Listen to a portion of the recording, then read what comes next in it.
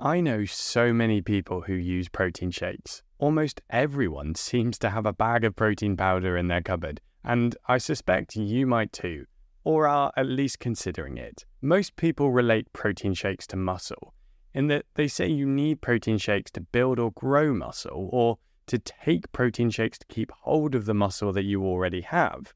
And that is kind of true, but that's way too superficial. And the truth is so much more interesting than that. In this episode, we're going to go through whether you really need protein shakes to build muscle, or whether you can do just fine without protein shakes and instead focus on eating natural whole foods that don't come blended with some alluring design on that makes you think it's going to be an absolute game changer.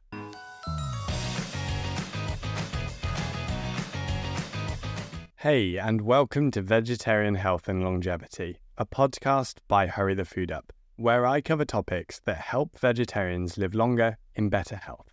I'm your host, James LeBague. I'm a registered sport and exercise nutritionist and advanced clinical practitioner in family medicine. It's my pleasure to interview expert guests, share my own experiences from working with patients and clients, and demystify some of the nutrition fluff that's out there to give you practical, take-home information that you can use to live a healthier life. Alright, I should acknowledge that not every protein shake smells like candy floss and has heavily muscled people on the packaging, but that's what a lot of people associate with them. Now, you may know a bit about protein already. It's one of the three main macronutrients, the other two being fat and carbohydrate, and it's a vital part of your diet. Protein contains amino acids, and you may have heard these called the building blocks of life before, and that's for good reason. Amino acids are required for so many different roles in your body, including your hormonal system, your immune system, and your reproductive system. Consuming protein gives your body the nutrients to help these carry out their normal functions. Protein is also the nutrient that, yes, is responsible for helping you to grow bigger, stronger, and more resistant muscle tissue. So it's protein that helps drive the adaptations that will enable you to build new muscle, to make positive gains from your gym training sessions, your power yoga, or your high-intensity training. There's a process in your body called muscle protein synthesis, or MPS, and this is the term used to describe the creation of new muscle tissue. The way you create positive adaptations to training is this. You exercise and create stress on your body. Your body recognizes this, so it wants to get bigger or stronger. It needs protein to be able to do so. You consume protein. That protein you've just eaten triggers MPS, so you grow new muscle tissue. So the bottom line here is that you need protein in your diet to make positive improvements in exercise, which includes going to the gym with an aim to grow muscle. That means that protein shakes make sense because they give you that super blast of easy to digest protein. But in order to properly answer the question of whether protein shakes are required to build muscle, it's worth first talking about what the gold standard ranges are for protein intake and how much protein you consume in your daily diet. The optimal amount of protein to eat per day to build muscle is between 1.6 to 2.2 grams of protein per kilogram of body weight per day, or roughly 0.75 to 1 gram of protein per pound of body weight. For a 70 kilo or 154 pound person, this would be about 115 to 154 grams of protein per day. Now, what I've frequently seen when I've analysed diaries of vegetarian clients is that they miss this threshold, often quite considerably. They might be consuming more like 1 gram of protein per kilogram of body weight per day. And if you're not in that range, then, as it might be obvious, your ability to build muscle is not going to be as good as if you were in that range. This is backed up by evidence, by the way. It's not just a number that I've plucked from thin air.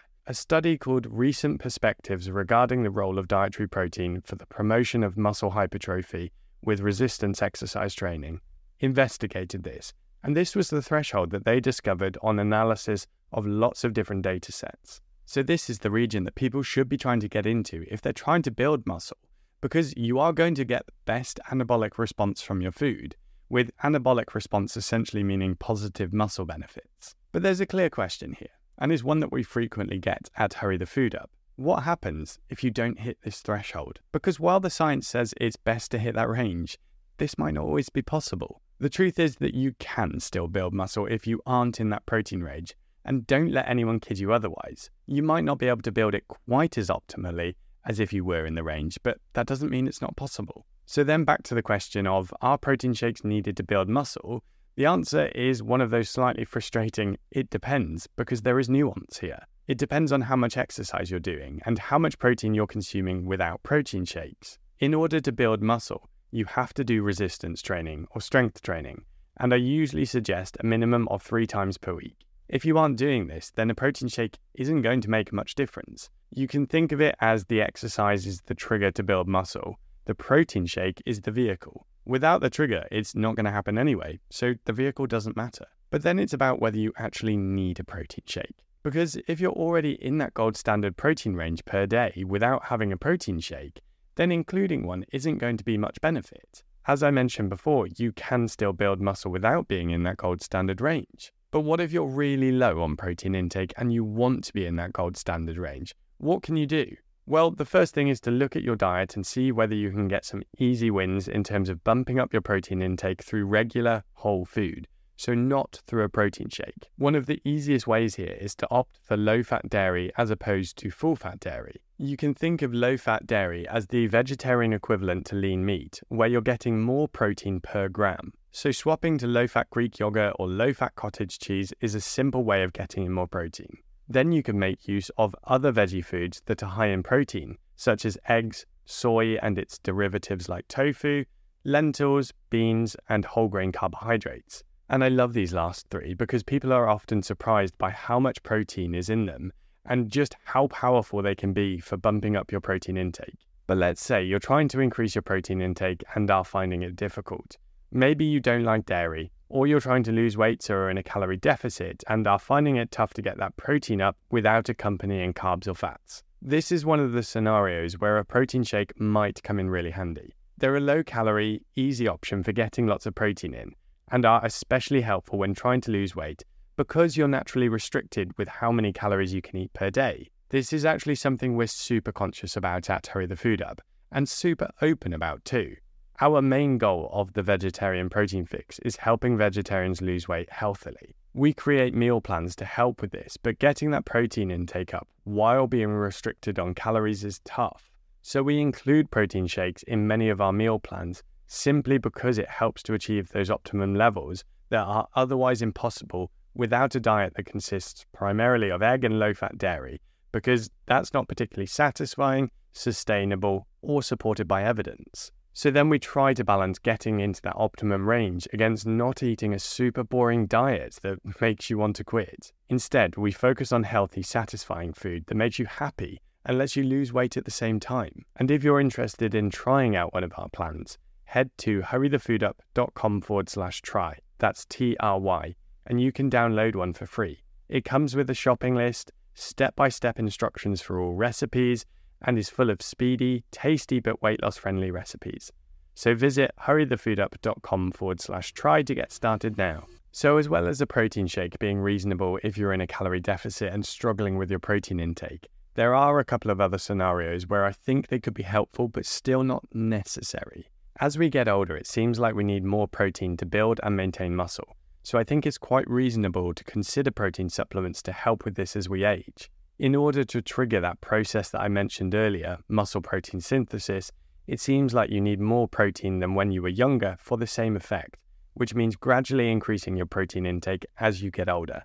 In terms of that 1.6 to 2.2 grams of protein per kilogram of body weight range, I'd be looking at the upper end of that range for anyone over about the age of 60, because it's going to give you the best chance of keeping hold of your hard-earned muscle. Another scenario is for those who have specific restrictions on what they can eat. So for example, if someone has an allergy, intolerance, or they just generally dislike a food and don't eat it, protein shakes can help fill that gap.